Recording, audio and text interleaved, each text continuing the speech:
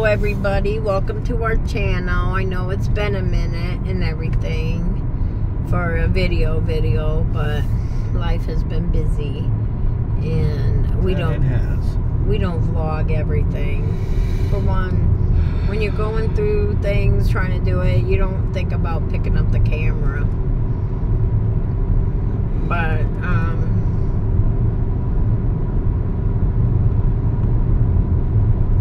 I forgot what I was gonna say. Oh, if you're wondering what happened to my hand, nothing really. It's just carpal tunnel or tendonitis. I'm not sure. I got an appointment coming. But I get little shocky sensations in my palm of my hand when I stretch my arm out. I don't know why. Like when I won't do it, but like when I stretch my arm out, like if you go like that. Yeah, if I do that, I feel electricity in my hand. I don't know. But like a year ago,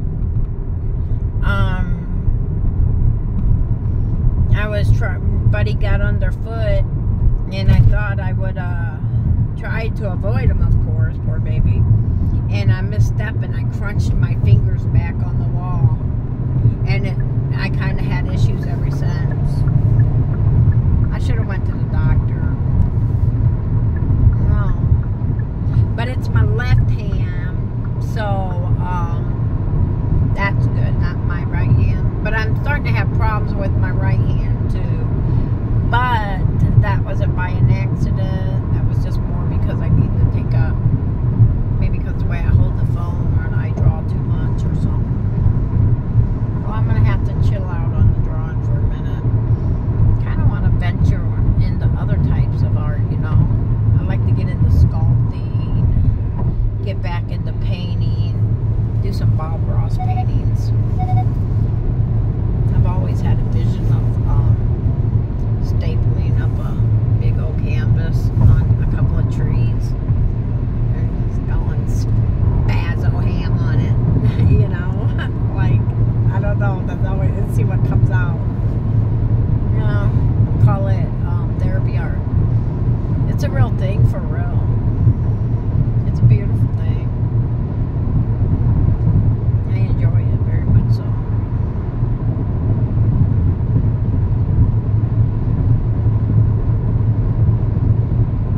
I could go to art school, but I'm a little bit too old for that. Could you imagine? No, I can't. Not at excuse me. Not at almost 54. I'll be 54 in a couple of weeks. I am not one of those people that is ashamed to say my name. I mean my age. My age. You know, like a lot of people, like they don't want to share their age. I don't care. I really don't care. I've been around for this many years. To me, it's amazing that I'm still alive, truth be told. But I am. Praise the Lord. He gave me another day. I'm not kidding. Been so many times. But anywho, I'm not really bothered by turning like older, 54. I'm just really bothered by that I didn't do better by myself, you know? What do you think? Yeah, I got the same issues. Don't envy everybody though. I could have done so much better, but I got caught up in situations like life. But I'm better for it now, really. I look back on the years and I think to myself, at least I'm still here. Could have been worse. It was really bad, but it could have been worse, you know? Yeah. For real, it was really bad, but it could have been worse. And I'm very grateful what the good Lord has put upon me in my life right now. He gave me a heart to seek Him, King, you know? Ask for a better blessing in my books. As long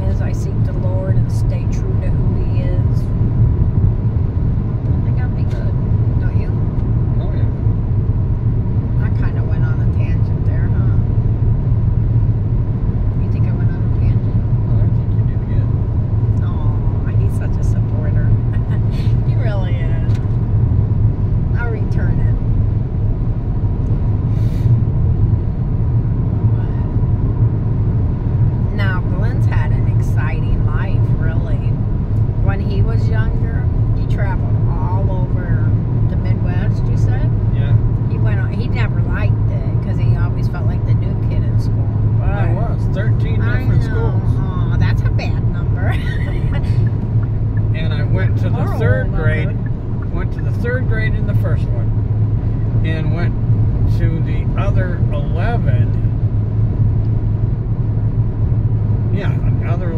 and I started my freshman year. Oh my And goodness. finished up. Yeah. So yeah, I was 7 years in 2 schools, and the rest of them were in 11 of them. Oh. Well, I only been in one city all my life. And the 3 or 4 different schools was because the other school closed down. You know? And now it's a Jewish school. Nothing wrong with that. I think it used to be. I'm not sure. But it was around since 1920 something. It was right before my father was born, like 3 years. And he went to school there. The school's kind of falling apart. I always wanted to buy that building. I do not know why. And it has an underground tunnel in it. It does. I went down in it. They used to use it for like a storm shelter, but it was deep and dark and scary. Like really it was. Oh, sorry. And then found out Mishawaka High School been there since 1875. I did not know that. And I lived there all my life. Until recently. That's crazy. Nothing stays the same. No. Oh. But you know what? It's okay. Because you can't stay in the same. Because then your life becomes stagnant and boring. That's what I learned. No excitement with the mundane. You know what I'm saying? For real. Status quo. Every day, same old, no. I think this video's taking a downward feel, but that's where we are at. We're getting a little discouraged because of our home hunting. And we don't like where we're living. Yeah. Who knows where the good Lord will have us. Check out that side over there, because we can't go over there. Why? What's up? Because this is all closed off. You can't go over there. If I wanted to go here, I got to go down, turn around, and come back. But I've been over here. It's not bad.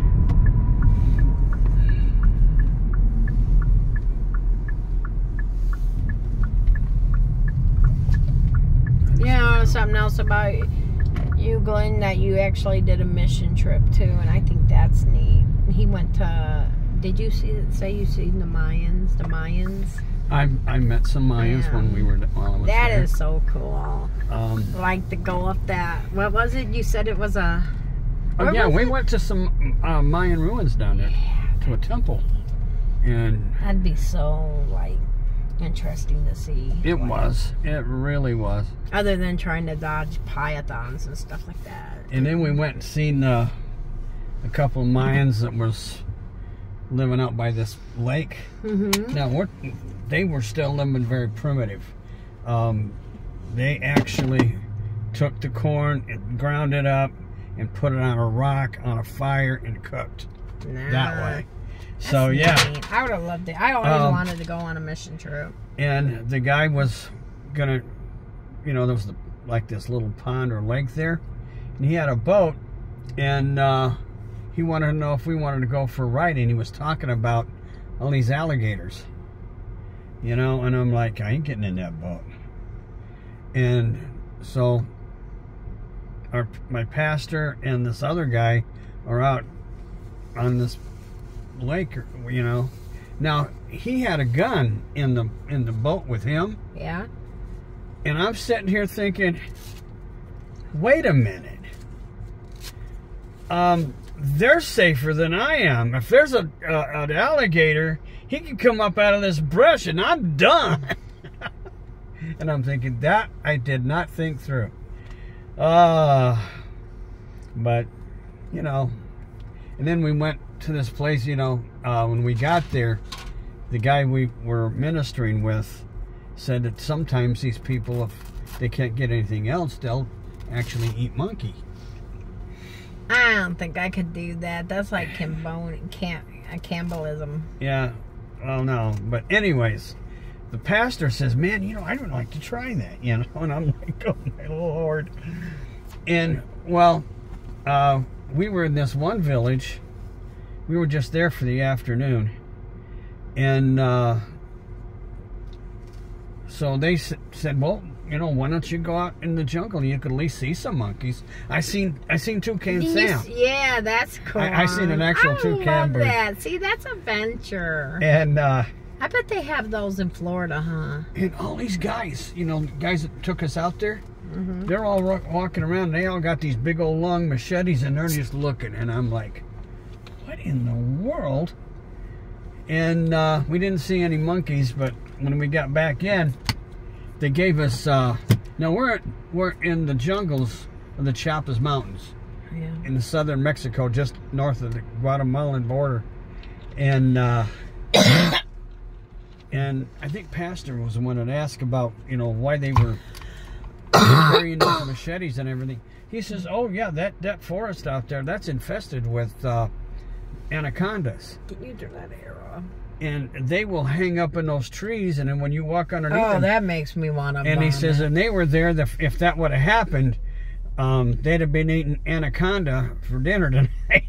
And I'm like, why didn't you tell me before we went out there? Like, right? Oh, that was funny.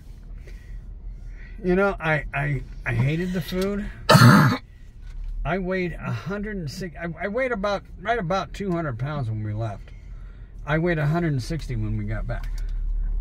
Oh man, he doesn't like Mexican food. I don't know what authentic Mexican food tastes like, but I do like Mexican. I like that. Taco Is Bell. not hacienda stuff. I'm telling you, that is. I never ate at Oh hacienda. my Lord! I've actually ate fried banana. I never ate. It wasn't bad. What's that taste like? Just fried banana? You could probably do Kinda, that yeah. at home on the stove, right? I don't know. They have different bananas down there. I mean, they look quite a bit alike, but accordingly, they're not the same thing. And I've went out, reached up, pulled a almond right off the tree, opened it, and ate it. Can't you do that in Missouri? Those were pecans. Oh, Yeah, that'd be neat. but yeah. When the house we stayed in when we were actually in the city, they had an almond tree and a banana tree in their backyard. Man, that'd be great. I'd want an orange tree, a banana tree, and a lemon tree, an apple tree, a peach tree. I'd want it all. Give it all to me.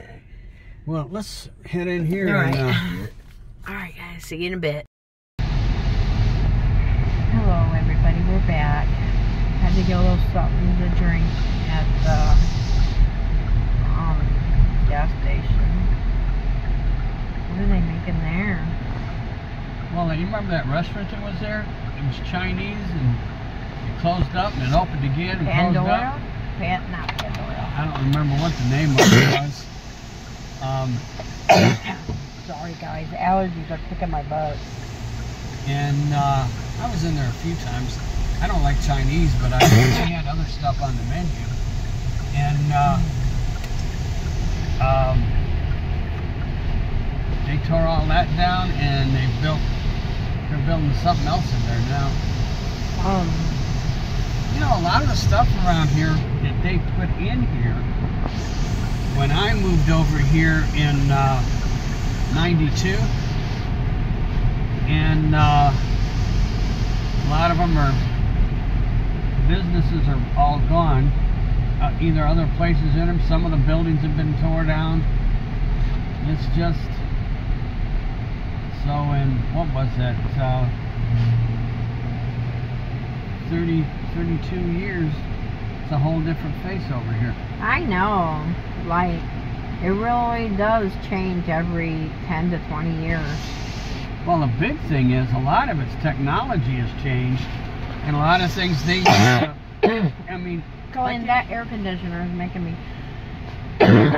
Oh, I have allergies really bad. Sorry, Glenn, I didn't mean to interrupt you. But it's like the mall. That mall used to have all kinds of stuff, you know, and I think malls are becoming obsolete, y'all. that one pretty much is. Used to go in there and it was crowded all the time. And Man, is there like something blowing? Can you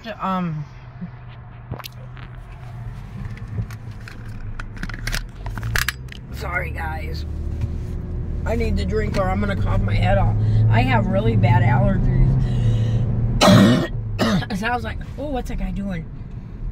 somebody's doing something up there. There was a car that almost hit us earlier, and it was like going like really, really fast. It was a 40 mile an hour speed limit, and I think he was doing at least 60. Glenn, if that car would have hit us, we would have probably been seriously hurt. Yeah. I am a little bit nervous to drive anymore. I don't drive that much, y'all. And I know that's wrong, because you should never fall out of progressing. And I literally, I think I'm getting getting afraid of driving.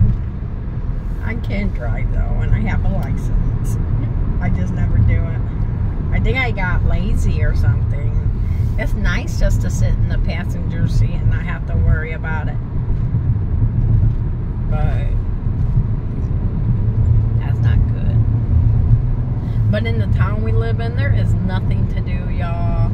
I like the peacefulness of a town, but it has to be like closer to a bigger town. And I want the country. I do, but I want the country outside of a city that has everything. Yeah. And you know what? You can have that, because I once had that. We had it for like a year, didn't we? On Current Road in Mishawaka. Was that Current? Kinda, yeah. Well, it was enough for me. It was 5 acres, but yeah, I didn't like the layout, but yeah, it was 5 acres. Had a barn, yeah, an attached garage, yeah. But the house is tore up now. It's still sitting there. Yeah, but it barely. I wouldn't want to live back over there, because we were renting it, and the man was creepy, y'all. He was obsessed with his property or something, but he rented it to us. And one day, because I didn't acknowledge the door, I'm somebody that don't answer the door. I'm telling you right now. You come over and you don't call, I'm not coming to the door. That's all there is to it. I don't mean to be unfriendly, but I'm not that out there like that. And he did that, and because I didn't acknowledge him, he went pounding on every single window around the house saying, I know you're in there. I know you're in there. I was freaking out. And he wouldn't dare come in the house, because he was the landlord, because I had a big old dog, Baxter. Remember? Yeah. Mm-hmm. He was scared of him. He said, show me your dog. Show me your dog. I said, okay, I'll show you my dog. How you like it? And he's like, he was trying to torment me. He knew you were at work. He thought I was, no, he didn't. He thought I was supposed to go to work. It wasn't to him being and all I up in our came Shirley home. like he was still there when I got home. He was too much in our Shirley. So anyway, I wanted to have him arrested, because he was terrorizing me. And I don't want to put people in jail, but I'm not going to be nobody's victim. And Glenn, he let him off the hook. But you know what? That guy was rude and creepy, man. Even you said he gives you the creeps. You should have put him right in jail. I don't care. He's old enough to know better.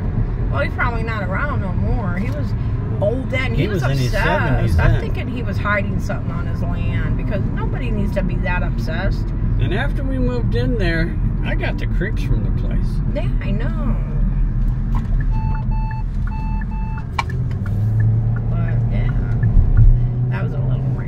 But if you guys like these videos, let us know. Leave a comment below.